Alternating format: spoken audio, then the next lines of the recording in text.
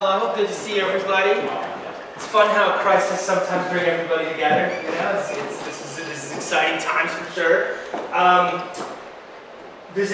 So today we're going to talk about Zoom a bit and also what we're calling remote instruction support. And we want to kind of talk about how we can support whatever kind of adjustments you folks want to make with your teaching for the remainder of the semester. So one of the primary ways we're suggesting an adjustment is through using Zoom, which is a web conferencing tool. But there's a lot of other, obviously, there's a lot of other technology we have on campus and solutions.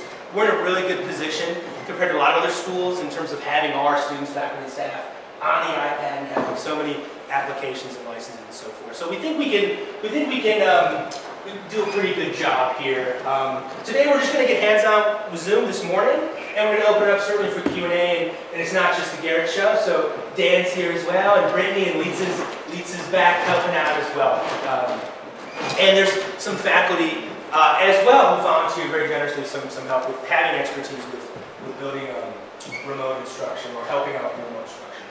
So today that's essentially what we're going to do. We're going to talk about sort of the challenge of remote delivery and kind of framing it down. So what we're not asking and we're not suggesting is you all of a sudden rebuild your course to be an online course. So this isn't, we're not saying go and teach online at all. But more like kind of how can we do and finish using remote strategies. We're talking about how to use Zoom.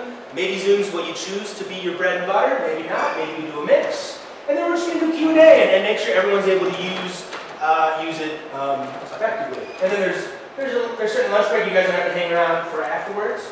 There is going to be a 1 p.m. remote session. Jennifer Herman, who's a Hiram grad from O2, has agreed to offer up a live session via Zoom to talk about teaching and learning with Zoom.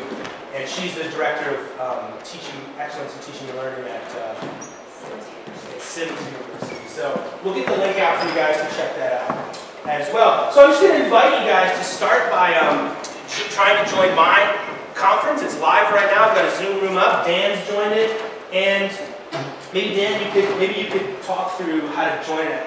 Yeah, sure. So the first thing just to know at this point is that we have pushed Zoom to all the iPads. So as long as you've been connected to the Wi-Fi network or to the internet in some way, your iPad should already have Zoom downloaded and installed on it. If you can't find it, this morning we had to just do a search for it. So you can just pull down with 2 fingers on your home screen and pull up the search bar and you can search for it. If you can't find it, let us know. We can walk around and usually get there. But once you found Zoom and you open it. Yeah. Don't activate the audio because we're going to be getting echoes that will blast us out of the room. When you get to the audio, you just can't. It may even be a good idea to just turn that off. You can. Yeah, gives you a preview there. So where am I going from? So you're going to click on join. Dan, can you bring up your Zoom app and just show us how it works? Yeah, so I'm going to leave your meeting. Okay. So for those who are still watching this, Zoom looks like this. It's a little blue with the camera. And so when you get to this screen here, you'll want to click join. So I don't know if everybody's here, or maybe you're past this, but you click join. And then up at the meeting ID is where you're going to put Garrett's meeting ID, which I'll try to get put back up there. That's giving you a preview before you join of what your frame looks like. And then you can just click join and see you're ready. Yeah. This is an important distinction. You may have already played around with Zoom, and if you have a link in your email that says, here's your personal room, don't follow that one because you're not the host this time. It is the Garrett show right now, okay? And so he's hosting, and everybody is being encouraged to join the meeting that he is hosting. All right. You have to open Zoom.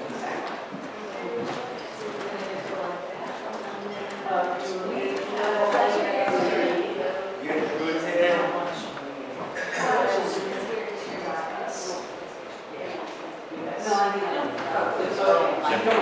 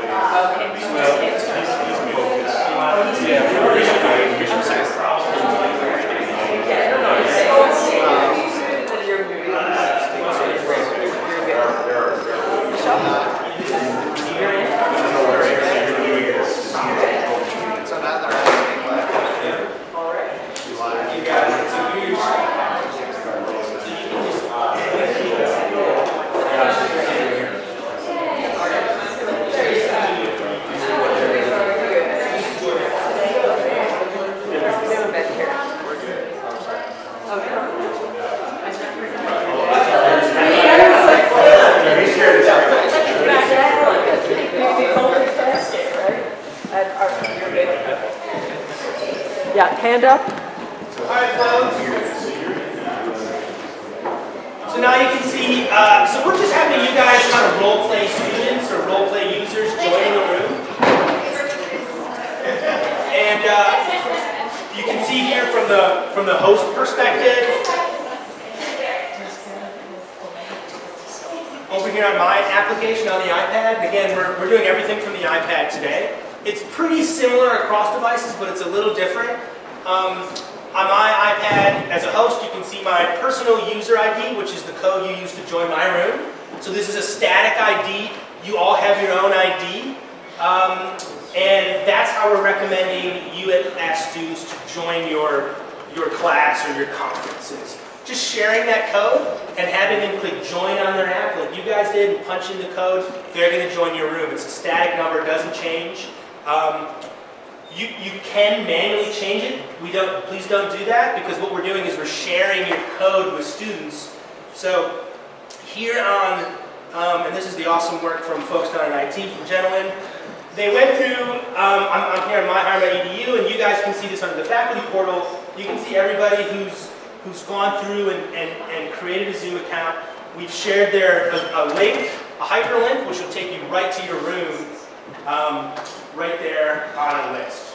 We haven't shared this with students yet. We're going to wait until we get a little closer next week. But if you want this out there, here it is, and folks can access the link, which will take you right to your room. Yeah.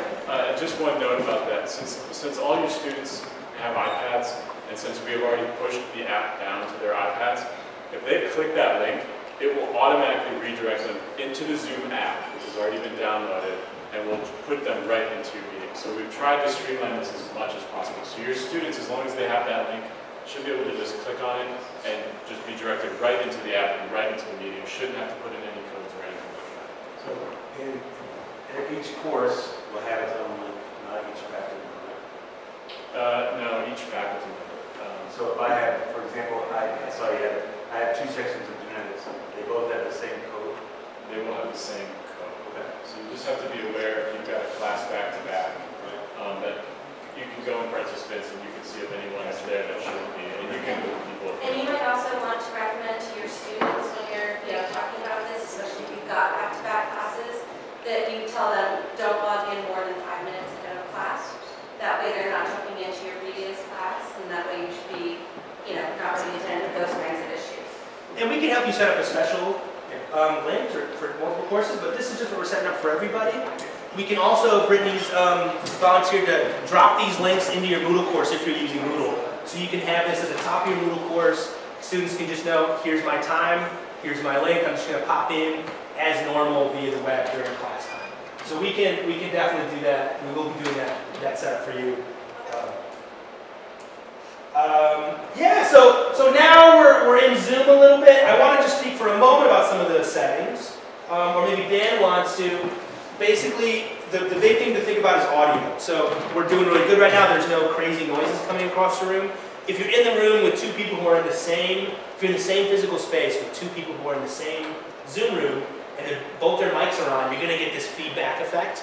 Your students might have that if you're in the same space, or we would have that. I've set it up so everybody joins and they're automatically muted. And you can see that, I can see when I click on participants, who's all in my room, right? I can see who's showing up for class, I can take attendance here. And I can control mics and video cam as well. Users also have control of that. So I've allowed you folks to turn your mic on if you want. So it gives us some other options which we don't need to go into. And at the bottom it gives me a scrolling view of who's all in there and what they're up to. So I get a grid view going here.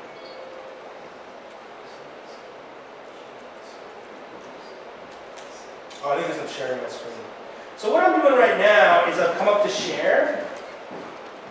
I'm going to cancel my share. So now Dan is, and all of you are back to kind of just seeing my screen.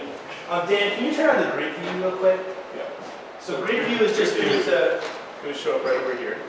And if I click that, I can now just see everybody all at one time. Otherwise, whoever's talking, it will bounce the video to them. But if you go to the grid, everyone's just there equally in that fashion. So now Dan's operating kind of as a student, we're doing the role play, and as a student, Dan can come up to share content. So share content right up here. And so now students can share files, websites, they can open up a whiteboard, or they can even just screencast whatever's going on their screen. So that if you've got groups or students kind of showing off work, or you're inviting them to share some work, that's a great way to do it. And of course I can do that as an instructor as well. So I'm going to go back to sharing my screen so you can see my PowerPoint. This might be how I deliver synchronous or live sessions. So I'm just going to click on, for me, I'm going to click on share screen. And on my device, it brings up a little pop-up which says, do you want to use your camera to share the screen? I click yes, start broadcast. And it just counts down, and then it's going to launch my screencast. So now Dan can see whatever's on my screen, which in this case is, my desktop, and you can see, what Dan sees down there. So here's my PowerPoint. I've got this open, and I'm just going to continue. So we talked about how you can find your link on myhiram.edu. You can also find it just via your Zoom app, or you can just share your personal ID code. So there's many, many ways to join Zoom, and we're also going to be popping into Moodle. I found this meme online this morning. It made me laugh. And I'm kind of bemoan the fact that I can't make Lord of the Rings references anymore with students because they just don't get them. But I found this funny for a lot of reasons because we're really interested in the technicality of the language. As I was saying earlier, we're not asking you to teach a course on it. We're asking you to do remote instruction, or we're suggesting maybe remote instruction is a good option. And I also think, we all know what happened to good old Boromir. It didn't end well. And they did do the thing, right? Frodo and Sam did just walk into Mordor and get it done. So I'm kind of excited about what this meme brings up and what we can do certainly together. So we're not preparing to teach an online course. We're adjusting direct instruction to be delivered remotely. There are many ways to accomplish this. It's going to vary by course and by instructor. So why might you want to use synchronous sessions? So using like Zoom, using live sessions.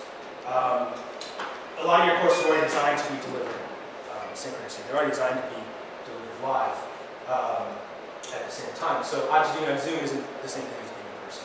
But it's closer than trying to transition to an online format. Doing live sessions, so offering live sessions at the same time, are going to continue to contribute to a sense of community and continuity with the course. So students are going to feel like, hey, they've already been sort of set up with certain expectations with how the course operates. They've already been introduced to the syllabus and kind of know how things work. So continuing to offer live courses are going to kind of help them, I think, continue to operate as normal as possible. And certainly doing live sessions allows you to check for comprehension, students to engage directly through questions and having discussions. Again, we're not suggesting you have to do that. You might adjust things a little bit. So I'm thinking about how I might want to adjust things in my course. What I want to do with this is do live sessions, but not for 2 hours. Normally we do 2 hours twice a week, but I don't think, for what we're doing with first years, doing 2 hours in a live session is necessarily super productive. So I do want to have that continuity. I want to have live check-ins with my students. So I plan on doing 30 to 45 minutes at the normal time. And then I want to have activities that they complete on their own time. And then throughout the week, I'm going to schedule a one-on-one, maybe 10-minute conference. So that extra time that I'm not doing a live session, I want to do check-ins with students. I want to meet with them and see how they're doing in the course.